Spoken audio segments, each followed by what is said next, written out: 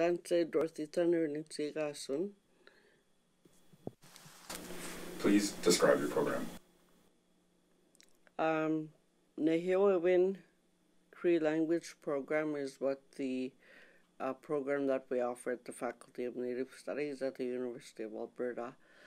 And what it entails is having the Cree language course offered in introductory, intermediate, and advanced Cree language.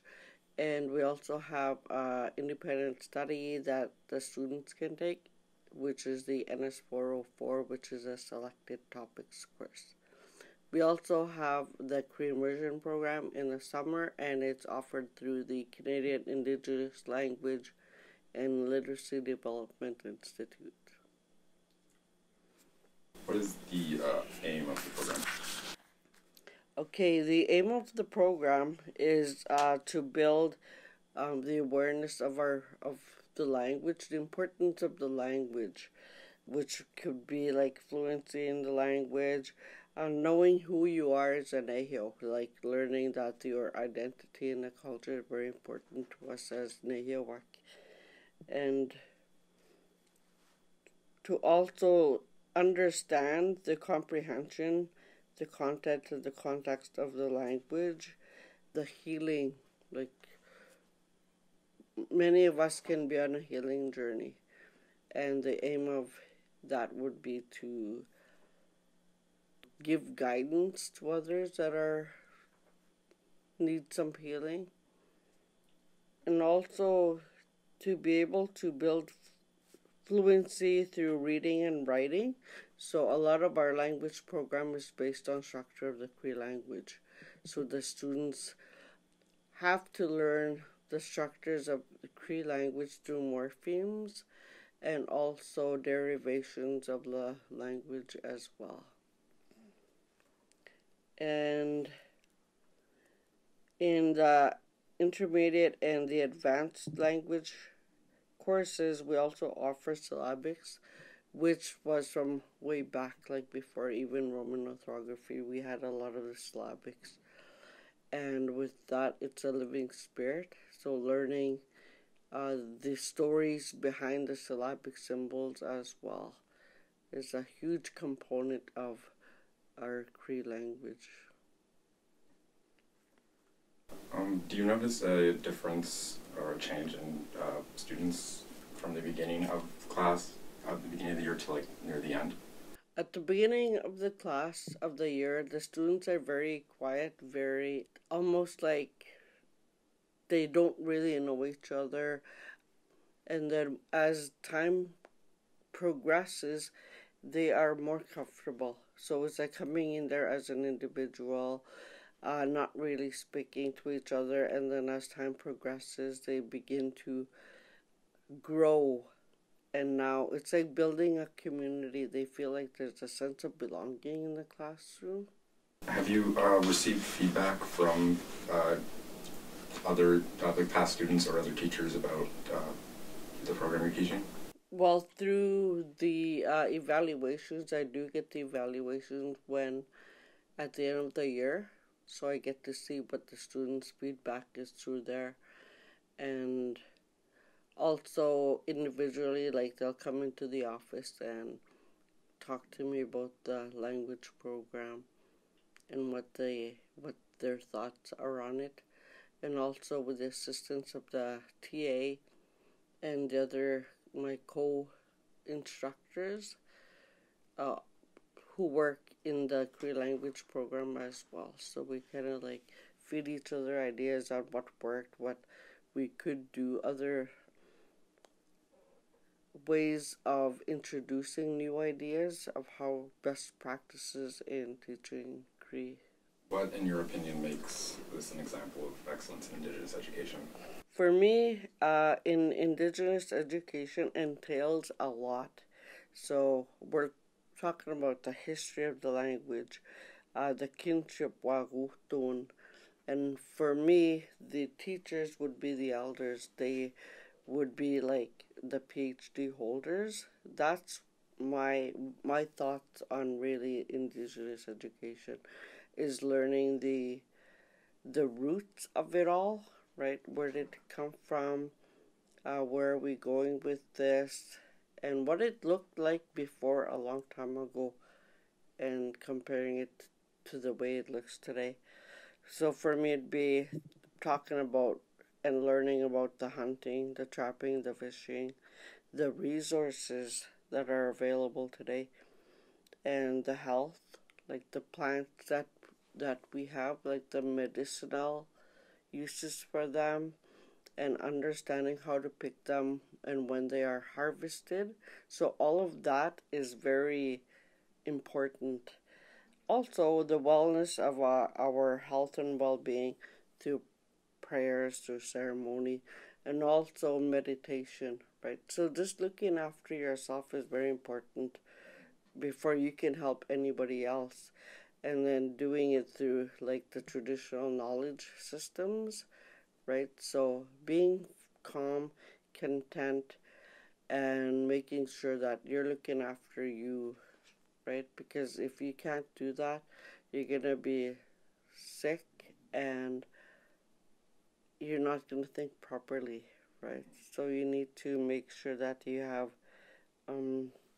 looking after your health and well-being. And also we talk about song and dance, right? So all the different songs that we have are very important. All the different types of dances that are introduced in Batsamon or Bitsiwin. And also learning about our own inherent rights, the natural laws, like having a deep understanding of all of that, what happened a long time ago, and how we dealt with those, even within the community or as an individual. Like, for instance, if somebody did something and then, like, we don't just lock you up, okay? We're going to look after you and integrate you back into the community. So the elders will come up with a plan how to get that person back in and more welcomed back into the community so that you're not, like, ostracizing that person. And also learning the traditional concepts like the value of the family and the community, right? And how it can work together in a healthy manner. And learning the importance of the different ceremonies and the rituals, which is kind of more like a personal journey because it's your own spiritual journey that you're going on. And I wouldn't say that we would have to ever enforce that on anybody. It's up to you if that's what you want to do. But that was something that was given to us by the Creator, and that's what we follow. Like Nehewak follow our own traditional ways on how we used to do things and the importance of it, and having a deep understanding of it, and teaching our children that as well. As soon as they're born, they're teaching that child how to do something, the importance of it all.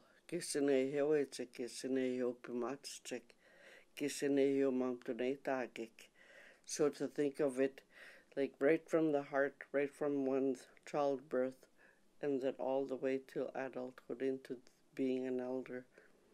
So all of that stages of life, the rituals, like rites of passage, all of that could be included in there as well. So for me, a lot of it could also be a land-based practical teaching is the most important. Because if you're just going to sit and read a book, like really how much can you understand? Firsthand is always the best way.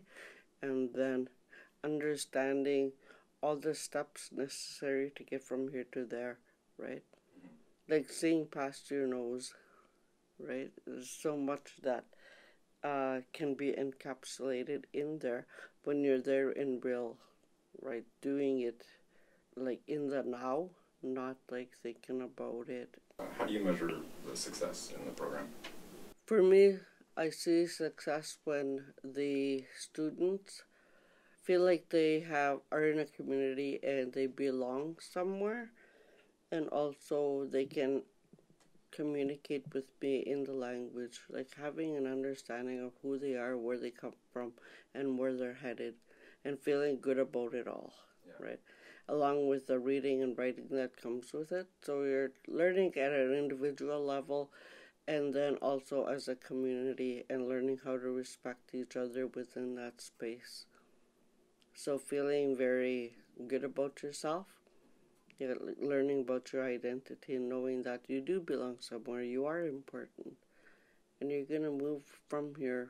Like, there's growth in the program, there's growth in that person, and that it's not all static, right? It's going to grow.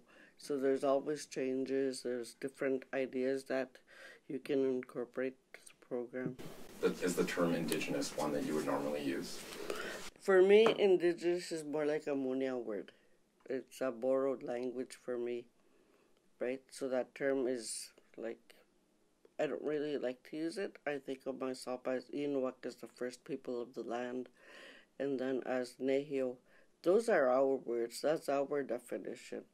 But when I think about Indigenous, it's more like something that defines you from a Munia perspective, like white man's knowledge. What is your vision for Indigenous education over the next 10 years? Over the next 10 years, what I would like to see is to have a more land-based teachings, having the students visit the land, learning from our elders. They can be our teachers as well, and hearing more of the language. So possibilities of having a Cree immersion class or other immersion classes like in different languages. So really expanding on that and having other languages in here as well with the university, not just Nehewawin, but let's bring on like the Dene, the Soto, the Sioux. Like, that's what I'd like to see, is really expanding Faculty of Native Studies. But and that's, are you saying just like Indigenous education overall? Yeah. Okay. So that part would cover like the language component of it, but Indigenous education entails a lot, like really talking about the history of Canada and understanding it, and also learning from our elders, like they share their stories and we learn from them, right? So if there was a possibility of doing more of that, that would be great. And I know there's also technology that's being used. So I see that as can be helpful, right? If we don't have the speakers available, that the technology can be used. It's not gonna help you speak though. Like, how do you know that your fluency is going on par with what a real speaker would sound like? But I do see that as it's already there, and it'll probably grow a little more. What information, materials, or resources would you need to achieve that vision? I guess the resources could be like being out on the land, and then also having the Indigenous knowledge keepers, working with them every chance that you get, and also working together as a community and bringing the children, the elders, the adult.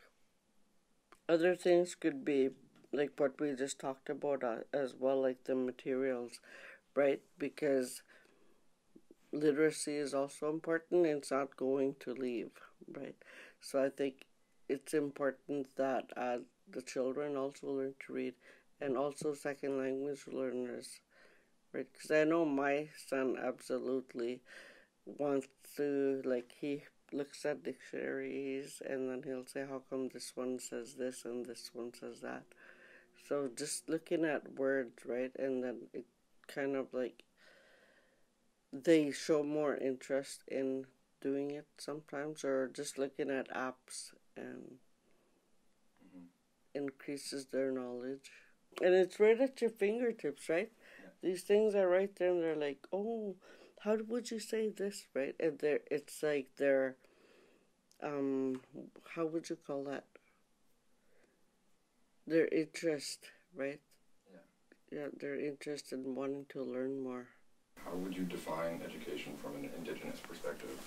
For me, education from an Indigenous perspective is learning from our elders, being our teachers, our mentors, and also learning about our worldviews are different from the way people think they understand it. But seriously, looking at the richness of what's really going on and having a deep understanding of our educational system, right? So it's pretty hard to kind of learn inside the walls of an institution when the true education for us is having it firsthand.